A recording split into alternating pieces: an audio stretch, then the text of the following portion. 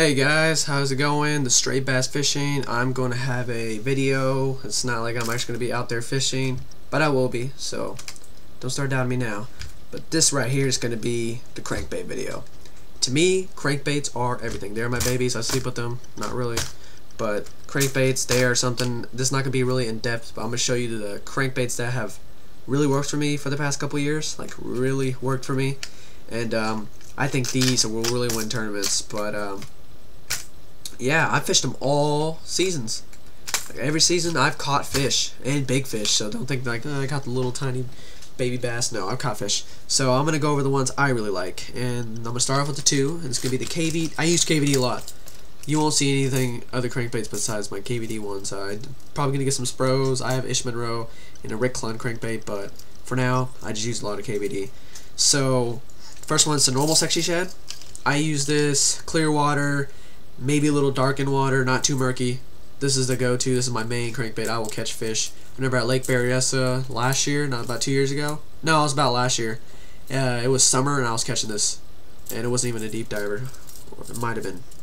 But the color. Let's focus on the color. Shallow waters goes up to 4 feet. It's good. And then sometimes if that one doesn't work, I'll switch to the bigger profile one, the 2.5 KVD sexy shad. Works for me. I've switched from here to here, and I've caught a fish. Was not catching a fish, same spot, did catch a fish. So it really all depends, and it was a good 17-inch fish. I think it was around like a good 2-pounder. My next type of crankbaits I like to use, color schemes, as I should say, is the red. Oh, I'm so hung up right now. Okay, just got hung up. These Plano boxes are good, but sometimes, you know, things happen. The Rick Clun, basic crawfish scheme. This basically represents when they start shedding their shells, or was it when they get it? I just know during springtime they turn bright red, and this is gonna, you just drag this, you could flutter. It's springtime, so you run this thing fast and you will get fish. It has happened to me. And I've also used deep diver and big lakes. Big lakes, this is gonna work. This is a 3XD KVD. This has a rattle, so those windy days, you just fling this down there during springtime, you'll get those big fish, pull them out from the depths, the deep sea, or lake, not really sea. I do live in California, there is sea, but obviously there's no bass in there, besides sea bass. My next types are the grizzly, gizzard shads, and again, they keep getting hanged up on each other. The first one is my green. I like shooting this through grass. This is effective for me. It has a little bit of red right there, so I like that. Makes it look like it's bleeding. I have two of these. I have two of these. I don't know why. I think I might have thought I lost one, but I guess I didn't. And then here's my other gizzard shad. This is a more gray type. I use this for bigger lakes too as well. It's really good for rocky type of areas, like let me think of a rocky place for you guys.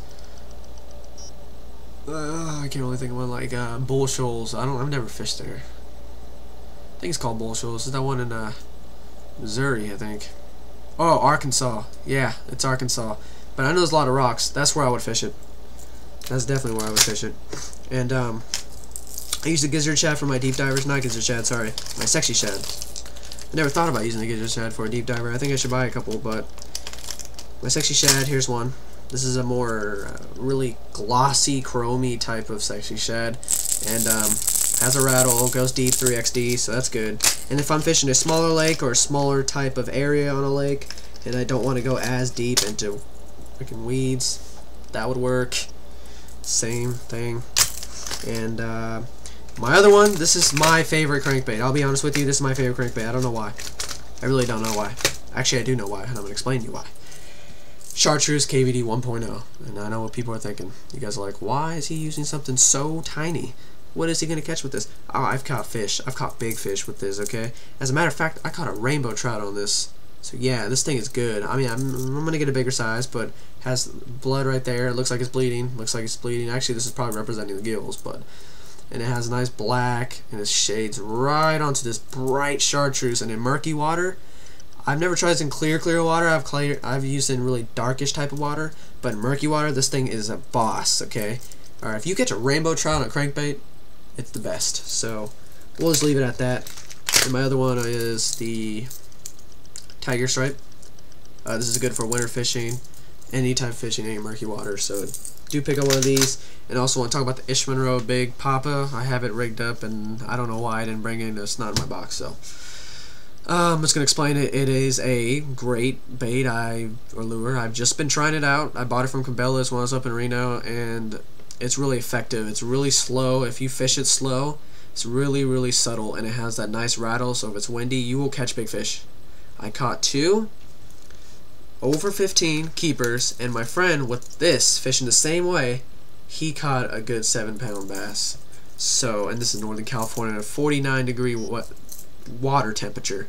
This is good. So I'm really liking the chartreuse. This is big for me. I've always caught them in cold water. I don't know why. They always work for cold water. They work for spring.